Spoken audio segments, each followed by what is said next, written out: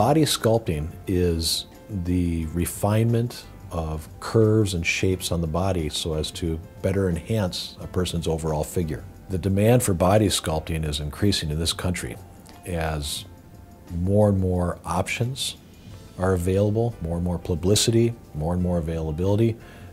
The demand is growing because the results are really coming through. Liposuction is a technique that literally sucks the fat out from under the surface of the skin. This is done by using very small access points strategically located in concealed areas so that we can use our surgical instruments to produce an effect.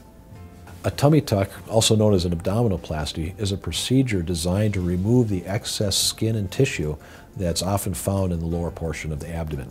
And it's very common for women who have, after they've had children, to end up with stretch marks, loose skin, maybe even a bad scar after a C-section.